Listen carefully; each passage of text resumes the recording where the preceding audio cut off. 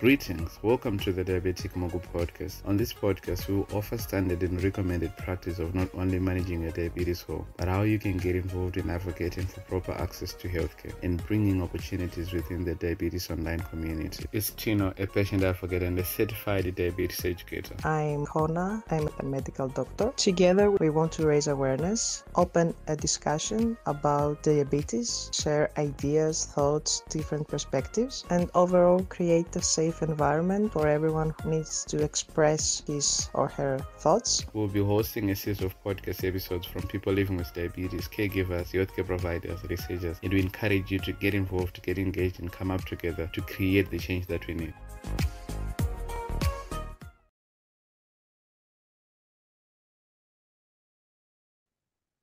Hello everyone and welcome to the Diabetic May Ng OBE podcast. We have together with us Professor May. Hello Tino. Hello Professor May. I would kindly ask you to introduce yourself. You do so many things we will get in through, but yeah, firstly an introduction. Thanks so much, Tino and Connor, for inviting me to this interview. Very honored. What shall I say? I'm May Ng. I'm a pediatric endocrinologist. I have 3 children. I'm married. I have been managing patients and looking after children and young people with endocrine conditions and diabetes for more than 20 years. And of course, I met Tino when he was one of the ISPAD roving reporters. I've been part of roving reporters for many, many years and part of ISPAD for almost 20 years as well. I suppose that's a nutshell. Feel free to ask me anything else. Thank you so much, Professor May. It's an honor, really, because you're a renowned person, and we believe that your reputation precedes you, not just diabetes, but in pediatrics. Today, I just wanted to ask you this question. You once say that you always knew what you wanted to be. As a small child, you would say paediatrician, not a doctor. While training in pediatrics, you specialized on oncology at first, then you switched to pediatric endocrinology. Can you explain what led you to make that kind of a decision? Thanks, Tino. Yes, I think that was on the Lancet interview. It was written. And they did ask me what made me go into pediatrics. As young as I could remember, I always wanted to be involved in looking after children. I think if I wasn't a pediatrician or wasn't a doctor, I'd probably have opened up a nursery. I feel like I have an affinity with children, I think that they are such unique human beings and it takes a special kind of doctor to be a good doctor to children and young people. So I think I just always knew that was my vocation, that I would be looking after children. And even in university, pediatrics was my favorite specialty. I got the pediatric prize. I suppose I had to work hard because I was born in Malaysia as an ethnic minority Chinese. Malaysia is predominantly a Muslim country. To work very hard to be where you want to be. So I was lucky. I was given scholarships to study in Singapore as part of the ASEAN scholarship program. Then I got a full scholarship to study medicine in Sydney University, Australia. And from there, I came to the UK and got my grants. I continued in the pediatric specialty. And as you say, I started off with pediatric oncology in Australia and even wrote my first 4 papers as a medical student in pediatric oncology. I was year 4 and year 5. And during my elective, I was attached to a Malaysian hospital with a fantastic mentor. I published my first 4 papers in pediatric oncology and was going towards that. And I even had a 12-month rotation in pediatric oncology. But when I say I have an affinity to looking after children, pediatric oncology is a whole different ballgame. I became a little bit too close to the children, and some children don't survive. I wrote papers on acute lymphoblastic leukemia, acute myeloid leukemia, and the survival rates, although are fairly high, but there are children who don't survive. Neuroblastoma, I remember my first cases will always imprint it in my memory. I think I just couldn't think or see myself doing oncology forever. I'd have to be quite apart from the family. I think to be a good doctor, you have to have some boundaries. And I think I realized then after about 2 years that I needed to move away from oncology. So I chose endocrinology, which is interesting because it's a wonderful topic about hormones, specialty about hormones and things that can go wrong and how we would either replace it, because usually hormones are deficient, or hormones go bonkers and works too much. So I thought it was a fascinating specialty. I agree so much with that you said that children are so special, and people who are involved in medical field but not in pediatrics, they tend to have the idea that children are just smaller humans, but they're just children. They're a type of patients as a whole unit, and I agree so much. And I think that oncology and endocrinology have in common the chronic illnesses that you have patients that you see them developing, especially children growing up, getting to school, getting to university later, maybe that also was a common factor that made you transition from oncology to endocrinology. Yes, that's a good point, Connor. I think they are interrelated, isn't it? Because now I see post-oncology endocrine late effects patients. Endocrine is actually a chronic condition like diabetes is, isn't it? And you have the wonderful opportunity to get to know the young person right up till the 18. You get to know the families, their lives. It's a long-term relationship that you can support. Yeah, and also in terms of studying these specialties, you have to understand mechanism. It's so much of a understanding process, and then to go into clinical action. Coming to the next question, I tend to assume that you want a holistic approach to medicine, which is not just the patient, not just the studying, not just the clinic. As you obtained a master in law, an MBA, I assume that you want to approach medicine holistically, but I would also explain to us what made you take these qualifications.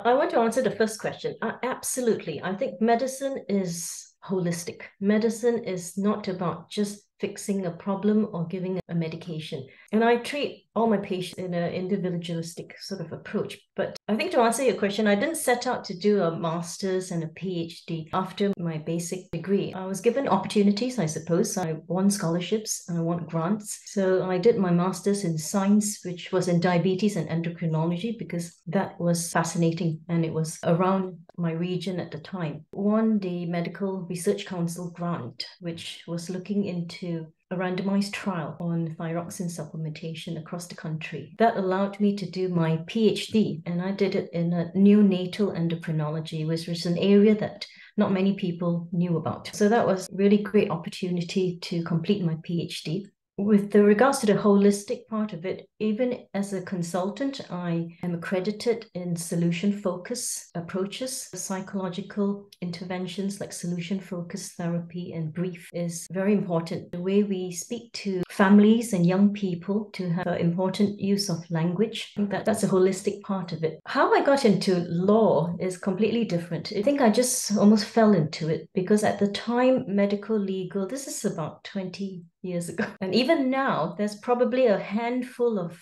medical legal experts in the UK doing paediatric endocrinology. So my mentor, my PhD supervisor at the time, was doing a lot of medical legal in neonatal brain injury. And I was doing neonatal endocrinology as my PhD. So I got to know a little bit about medical legal work. I then thought, okay, it's an interesting area.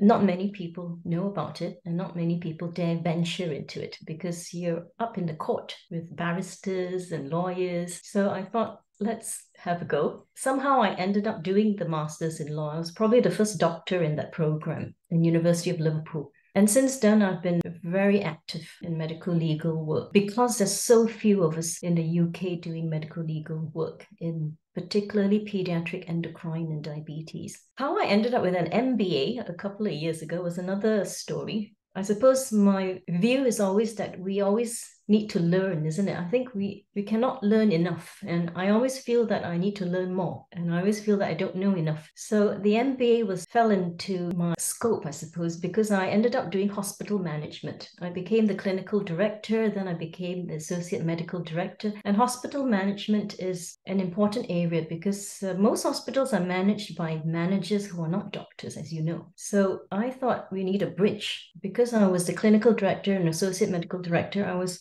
in a lot of business meetings and I felt a little bit inadequate. They talk about all these business words and business terms. And I thought, gee, I need to learn more because I need to give our side of the story. We need to be the bridge between doctors and managers, hospital managers. So I did the MBA and I finished it. I got a merit in finance and hospital management so that I can be a more knowledgeable voice, I suppose, when I'm at the board, when I'm talking to hospital managers. And I think we need that. My thesis at the time for the MBA was literally becoming the bridge. We need more doctors sometimes to be the bridge, to be part of clinical management, because hospital managers know a lot about finance and the business side of things that doctors are not taught in university. Doctors know a lot about frontline stuff, what services, what patient quality is important. So where's this bridge? And I think the bridge is maybe people like us, qualified as doctors, but also qualified in business side of things. And that's how I got my MBA. So it really wasn't something I set out to do. It's something that's part of my journey of learning that came about in my career. I recently just qualified as an acupuncturist. I'm a licensed acupuncturist because, again, it was an opportunity. I've grown up in a Chinese culture where everyone did acupuncture when I was. So I had the opportunity to look at Western medical acupuncture, and it took me 18 months of studies, exams, and I can now do acupuncture. I suppose this gives you a glimpse of what I am like. If there is an opportunity to learn, I usually take it. I usually think that we don't know enough. And I suppose that's a good view. If we think we know too much, I'll be a bit worried. So yeah, that's your nutshell. I also believe that what you did concerning law, I think especially public health is so connected with law, and we're not trained as healthcare professionals. In Greece especially, we graduate from medical school and we don't know our rights. We don't know how we can treat a patient and be safe as a doctor at the same time with taking risk, and when to ask for help. Also, as long as it concerns the management of hospitals, again, medical doctors aren't trained enough. You covering all that, building that bridges to cover the lack of professionals that are both in the medical field and in the administration field makes me feel humbled. I admire this work of you. Tino? As I was trying to say, like what Professor May had said on one of her interviews, she was like, hey, I would rather describe myself as a hormone expert than sure, not just in diabetes, but on autism, for special needs that children have, considering your background or what you have in your family, and you having to be a master, like an expert in all those kind of things that you're working on. As a multi-award-winning pediatrician who recently got awarded an Order of the British Empire, an OBE, for the work in improving diabetes care and for people with autism and disabilities. What can you say to the aspiring students, junior medical doctors, other ACPs for inspiration, and even researchers that might even want to know? And it will serve as a motivation for others to do the same in the years to come. What can you say to them? Thanks, Tina. That's an interesting question because the OBE, obviously by the late Queen Elizabeth II, has been a huge surprise when it came. I have to thank, obviously, the autism societies or the diabetes societies or the patient groups that have nominated me. And for aspiring doctors, to be fair, I think it's not about getting the awards. It's about getting your inner satisfaction in the work that you do and how that helps patients and how it helps families. It's really not about getting the awards. Always a surprise. It's like, hey, you get a letter they've awarded you something, and it's like, great, but actually nothing changes. The work that I do with autism has been 18 years long because my son was diagnosed with quite severe autism when he was 2. He was non-verbal until he was 9 years old. This was a long time ago, almost 2 decades ago, when people didn't really understand autism, and I didn't want to keep him in the house all the time. I wanted to take him to places, restaurants, museums, and he would have a lot of difficulties. So I set up raising autism awareness for many, many years, and I fundraised for National Autistic Society. He inspired my first book, A Journey with Brendan, because I couldn't find a book that would help parents, families, healthcare professionals about a lot of topics that I've written in A Journey with Brendan. So topics like toilet training, topics about sleep, topics about all the miraculous cures that autism, people have put out for, but they don't quite work, do they? Sometimes it's about acceptance and early intervention. So I think the work with autism is personal to me as a pediatrician. I also see many, many families with autism, learning disabilities. Autism and diabetes is getting so much more common, for example.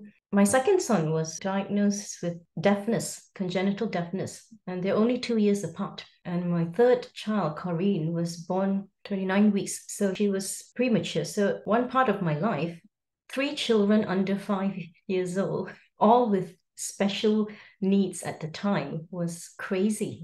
I used to ask, if you believe in God, why me? But sometimes he gives us challenges, isn't it? And my challenge is always to give the best that I can to them, because I always say to families and even healthcare professionals, the children only have us as advocates. They sometimes don't have a voice loud enough. So we have to be their advocates, whether you're a mother, a father, a grandparent. So I give my children the best outcome they have. My son, he's in a special needs autism college.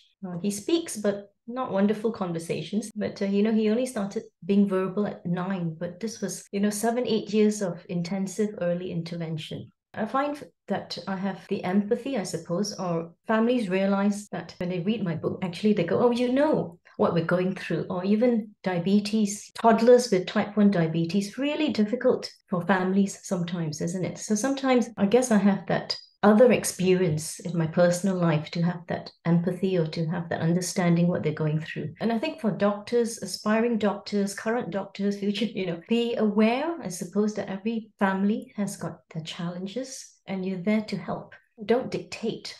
And I think don't judge. Sometimes many people judge, isn't it? And I find that difficult because I've been judged as a mom. It's not easy. But when you're on the other side, when you have that really important role as a doctor, as a healthcare professional, as a nurse, as a psychologist, that's such an important role because you're there to be able to support and give them that little bit of space or give them that little bit of hope or guidance to make their lives a little bit easier.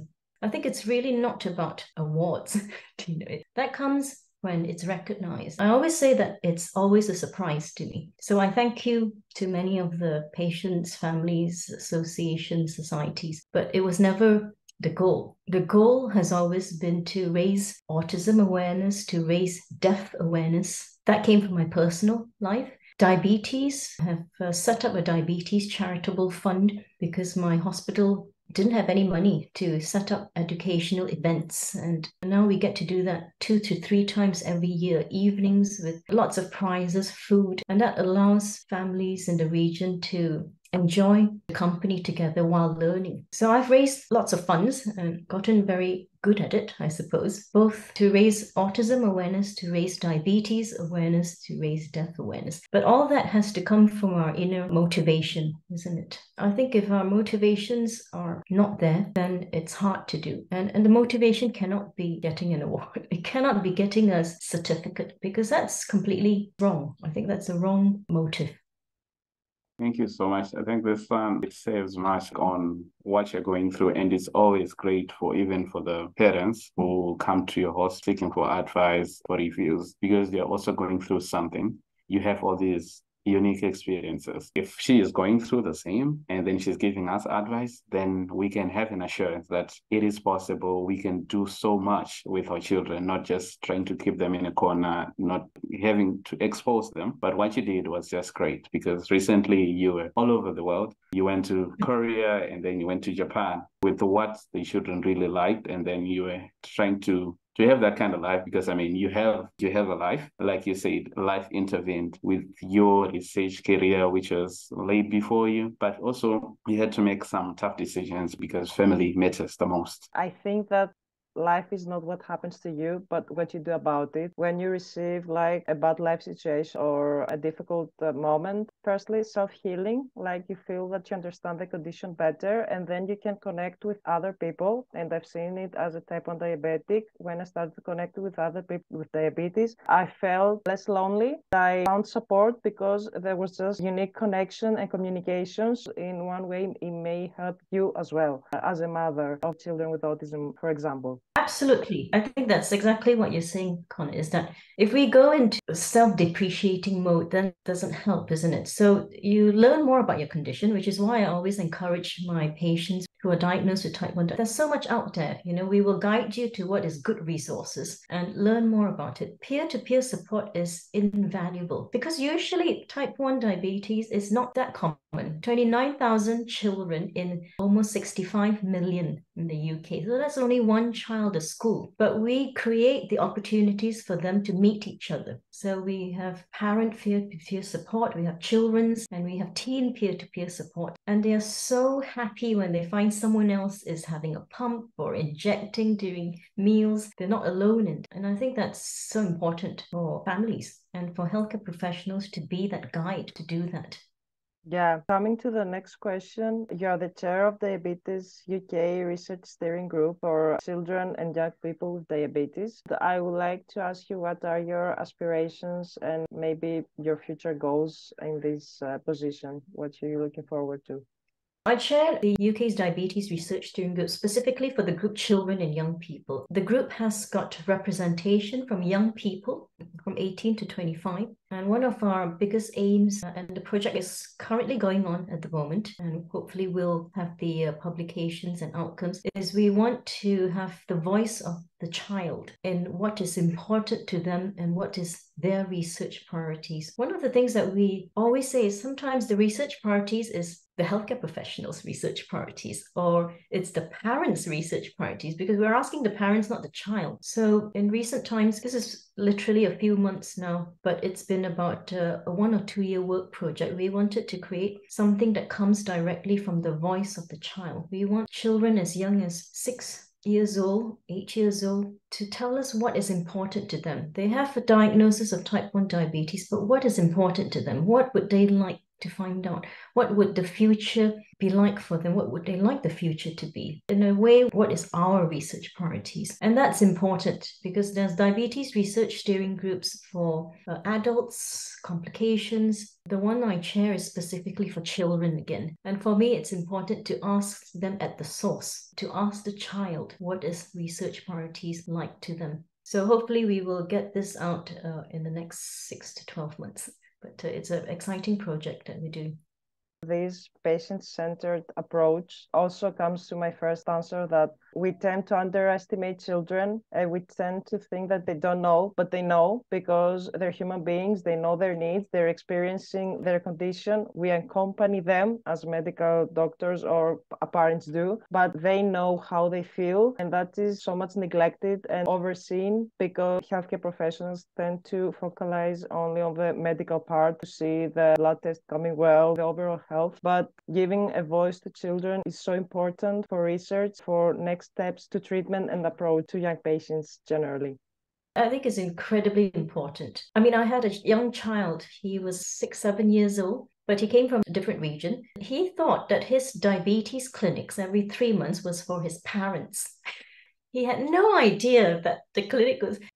You can get the picture, isn't it? That the parents are asked all their views, but actually we have to focus on the child. And it's how our language is as well. So language is incredibly important. And you know about language matters in diabetes, and so importantly in our whole team. That is what the child thought. The child thought that his diabetes clinics were his parents, not for him. He was just a spectator. We have to change that view. Oh, great. This is amazing. And I think this one naturally transitions to the next question that we wanted to ask on championing on the children's voices in diabetes. Basically, we cannot thank you enough for everything that you do. You've been continually championing the voice of children with diabetes in guiding future research. What do you believe stands out as a contributing factor to the unacceptable inequalities in access to diabetes technology? It's a difficult one.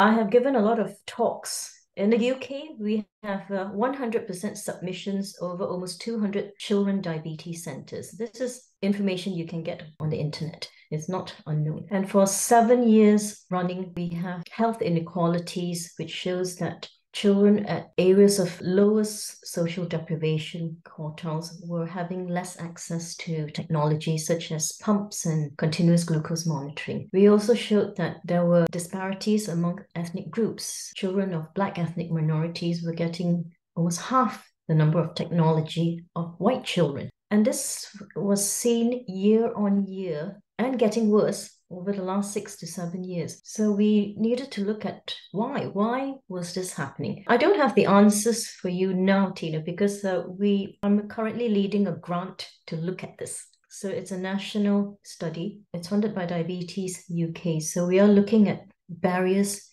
to diabetes technology in children, specifically looking at why there are these worsening health inequalities amongst ethnic groups as well as among areas of social deprivation. And the study is ongoing with my co-investigators, Professor Lawton and Dr. Darko in Leicester and Edinburgh, and it's a national study. But yeah, we are undertaking research to understand why. We are seeing very similar disparities, health inequalities in the US, for example. I did a talk at the ISPAT plenary last year on this. We just need to understand what are the barriers. Are the barriers healthcare professionals being the gatekeepers? We don't know. Are the barriers due to perceptions and behaviors of either healthcare professionals or families? We don't know. I don't have the answers to that, but I think this is an important area. And hopefully we will have some answers when the study concludes end of next year.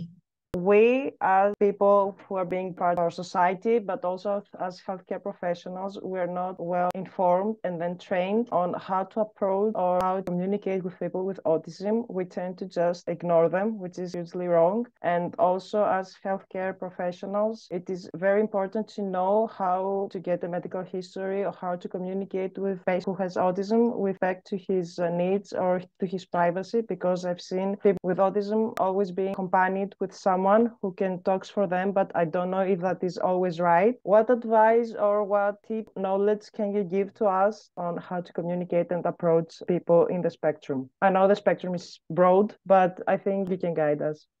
I have quite a few patients. I think we have about 15% of our type 1 diabetes children and young people who has autism.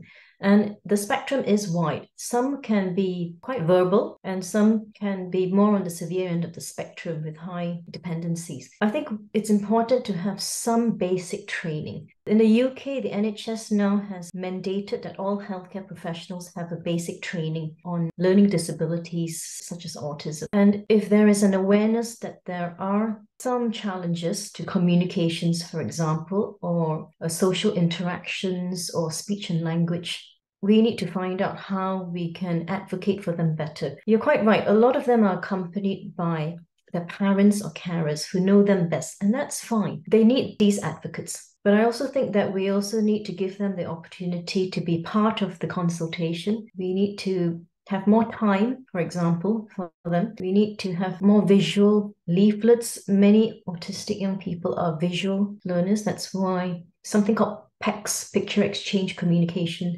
System, has been used for young children with autism. And I don't think we have any of these adapt resources or leaflets or anything of the sort. We're not just talking about autism, we're talking also about children with intellectual disabilities, other learning disabilities. And I've written a paper for The Lancet on the International Day of People with Disabilities. I think I can send the link to you, but it's an important area that I think the gap is on knowledge in how do we interact or have a consultation with a young person, a child, or even an adult with learning disabilities with autism. The gap is that we don't have the resources at the moment to help them be part of the conversation, to help them understand their condition. The gap is also with, for example, NHS waiting lists, very short consultation times, busy clinics. So the environment is not conducive to these young people. So there are a lot of areas that I discussed in Lancet paper. As we all say, perhaps more research needs to be done. There's very, very little research done on how do we do better, especially in the area of type 1 diabetes or type 2 diabetes with concomitant autism diagnosis or learning disabilities. I think there is a huge gap at the moment in knowledge. Let's hope that more research is going to be done so we can get some guidelines or some knowledge about the specific topic.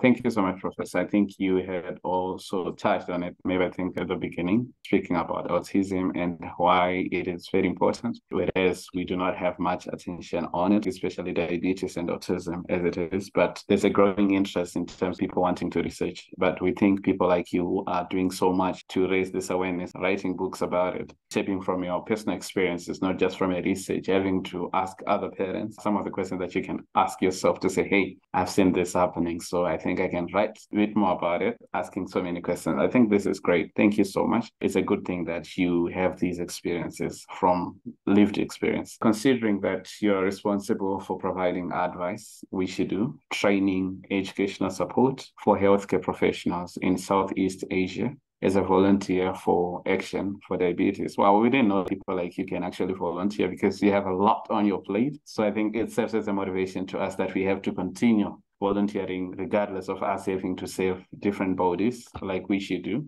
What has been your biggest key learning points like over the years, and how can we support thy incredible efforts? And we quote, if it stopped suddenly, tomorrow many people can die. Like this is what you said on your recent interview.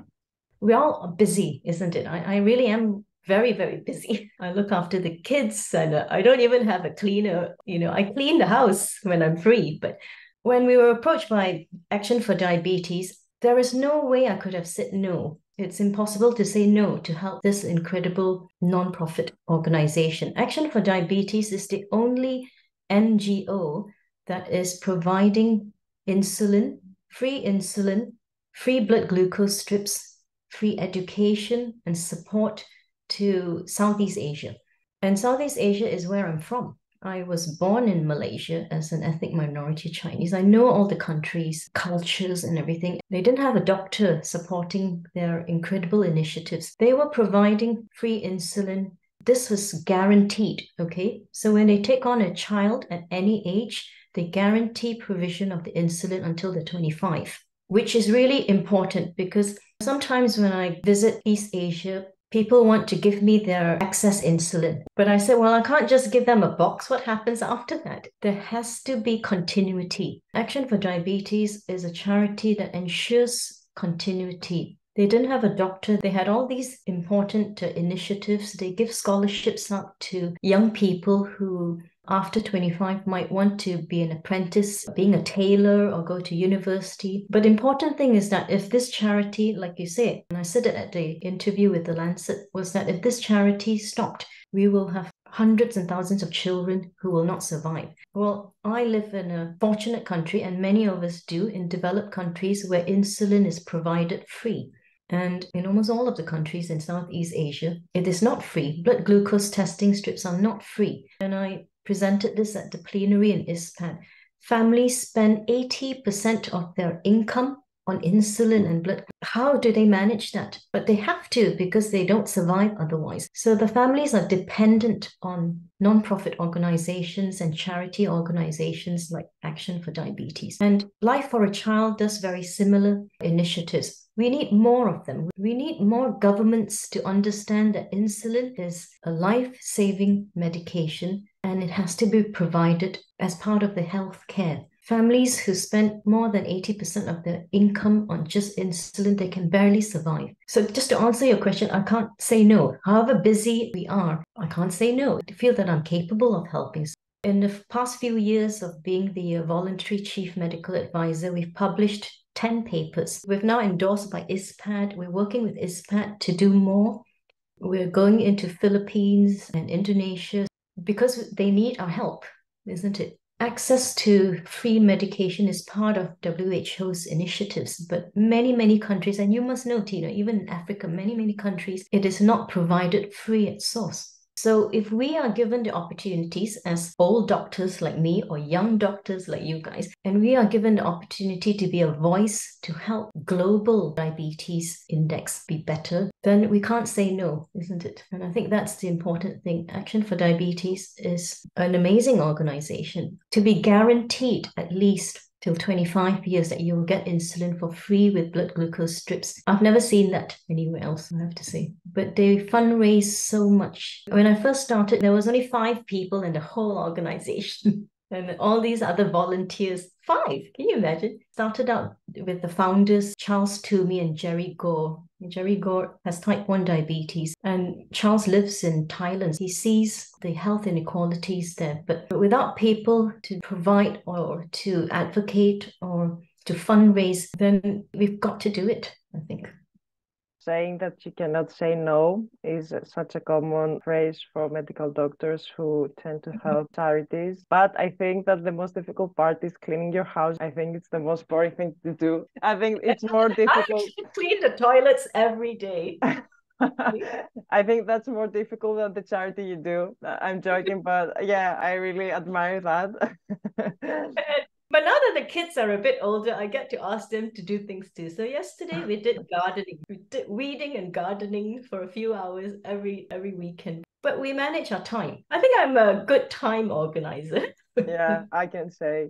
Coming to the next question, as you've already mentioned, I think you have 200 publications. You have written 3 books, and I could ask what else could we expect from you in this field?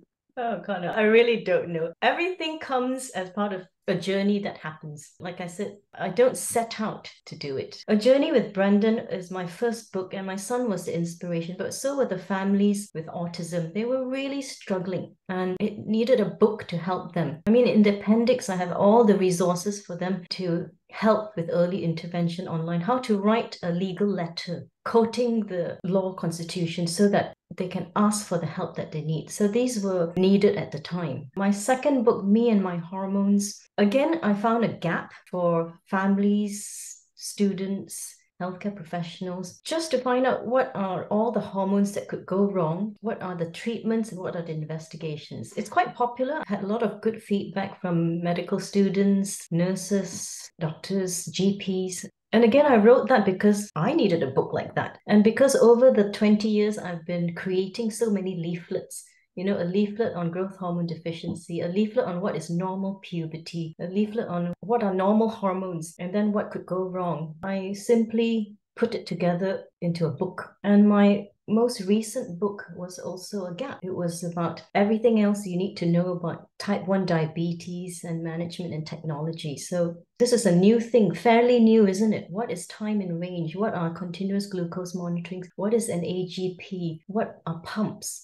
What are all the different insulins and its durations of actions? So I researched, and again, it took me a few years to write this book, but I think I write them because I find that there are gaps that people need to know rather than I set out to write. I think I write them because I think, well, there's a gap. Where is a book that tells me all about the different insulin, whether it's human insulin or analog insulins, the durations, at peak actions, where are all the pumps, what is technology, what is diabetes tech today? So the book is always written in a very simple language. All the books that I've written are hopefully easy to read in the style that I use, the way I write it for patients and families. But I don't know as to what's next because I'm already so busy.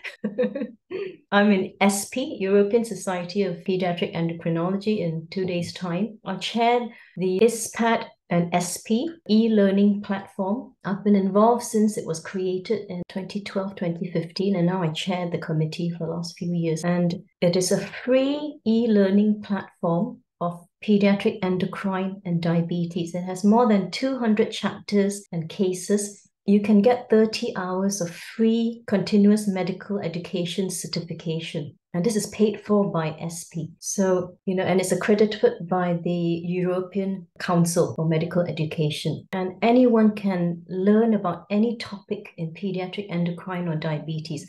All the ISPAD recent guidelines are in there. We have around 20,000 registered users from all over the world, from 156 countries, and tutors can use it to teach classrooms. Learners can use it to learn about pediatric endocrine and diabetes. And our ethos has always been, it is free. It's globally free to use. You get free CME certification as well. I'm doing a talk on the 12th of October, and for the first time, SP is making it free. The webinar is going to be free for anyone to learn how to use the platform. I'll send it to Tino if that's okay for you, so that you could hopefully advertise it, because it's such an important free platform written by experts all over the world. So that's one of the things that I'm busy with. I'll be in ISPAD as well in October, also busy with other things. But yeah, I don't know. Maybe let's wait and see, Connor. What's next? Great. Great, really. Thank you so much, Professor May. I just needed to know, how can people access them? You say that there was a gap that you wanted to fill with the knowledge that you heard. You wanted to read. You wished somebody had written about it. Now you are the one who wrote about it. So how can people access books that you've written about? They're fairly easily accessible. So if you Google me, the books will tend to come out. They're on Amazon as well. They have 2 websites that they can go to. So www.peatsdoc.co.uk, on the front page All the books will be there, and they can access it through either Amazon or directly from the publisher, and they send it worldwide as well. And they're on Kindle and hard copy and paperback. So yeah, I think they're quite easily accessible. Google Professor May. All those books will come out on Google. So that's just great. So let's focus a little bit in your professional roles and membership. That includes ISPAD, Royal College of Pediatrics and Child Health, National Institute of Clinical Excellence, European Society of Pediatric Endocrinology, Diabetes UK. There's a whole lot. So what does it mean to you or to any medical doctor being a member or a fellow of such extraordinary professionals? And I believe there are a whole lot. I think if you want to make difference or an impact, then it's important to be part of these societies or associations, because that's where you can contribute impactfully or effectively. Again, I think a lot of the roles that I do, I find that they sometimes come to me because it was at the right time or at the right moment. And that was the time that I think I could contribute the most. And for young doctors or current doctors, if you feel that you can contribute more, whether it is to your local, regional, or global sort of mission or aims, then join it. Join ISPAD if you think you can contribute something to global diabetes. Join SP if you're part of the European Endocrine Diabetes initiatives. Join your local associations in your own countries. Royal College is our local paediatrics society. So Diabetes UK is again part of the UK's diabetes advocacy groups. And I think if you feel that you have a lot to contribute, or you can even contribute a little bit, it doesn't matter. I think what matters is how your own journey is like and how you feel that, okay, I can do a little bit here. Let's see how that goes. Many of us have so much going on. I always say that every person has a story behind that person. Every family story behind. Don't judge people. Support them in what they think they could do. Sometimes they could do more if they feel supported. So for any aspiring doctors or current doctors or future doctors, look up these societies, whether it's global or national or in your own countries. Find out what their missions and aims are, and find out how you can be a member and how you can contribute. You can start off in baby steps. Things will take its own journey eventually, and will let you know how much you can do. But no one's asking you to be overstressed, because a lot of us, we have our own family commitments, isn't it? And then we have our own work commitments. Everyone's a bit burnt out. This week, it's strikes again. We've had so many strikes in the UK. So don't get burnt out, but find your own path, find your own journey, and be curious. I always say to my trainees as well, be curious about what is out there, because you could do a little, or you could do a lot, or you could do somewhere in the middle. Find out what associations and societies are there. An inspiring answer for people who want to get engaged. Coming to the last question, before closing, we would like to thank you so much for having you here. I would like to ask you, how do you balance your personal with professional life? I may assume that you feel that you live a purpose-driven life, so that gives you fuel to continue to do the job. How do you balance those things?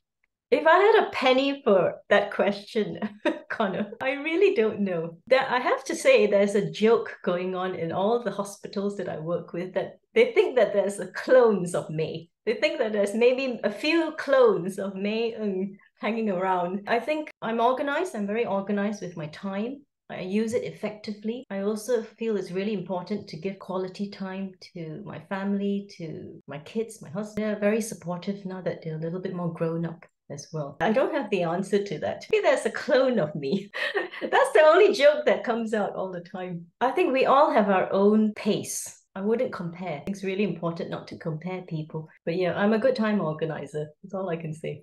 I think this is just great, because I believe when we scheduled for this podcast, we wanted this. We hoped this was going to be face-to-face, but knowing how things would be for you, especially when you're at the conference, you're not just going to be reporting, you're going to be speaking at the conference. So you knew that you wouldn't be able to have a face-to-face meeting. I was thinking that too, Tino. Even now, I said, could we start a bit earlier, because I have another meeting lined up in a couple of minutes. Each time I have this vision of my timetable, and I want to use it effectively. I want to give you guys the quality time that you deserve. So thank you so much. I'm really grateful. I have enjoyed talking to you, Tino and Connor. But thank you for asking me. Oh, thank you so much for being part of our podcast. It'll be out in October. before we meet at the conference. Maybe sooner, Connor will be joining at this part because I think I'll be there up until 2030. So yeah, Connor, we are looking forward to it. Now I'm starting my medical residency, so I feel like a bit freaked out. Don't enjoy it. Try. I just moved on to my new house yesterday and I have to adapt now, but I will try to join. So great. So thank you so much. I don't know if Professor May, if you would want to say anything in closing, last words. I'm just grateful and thank you. And I think it's great that both of you are doing this. I think it's really wonderful because you guys have shown the same example, isn't it, of your journey in having these podcasts and giving information out to the public and doctors and healthcare professionals. So well done to you guys. That means a lot to us for your time, invaluable time. We cannot thank you enough for that. And with all being said, we'll rest our case. So thank you.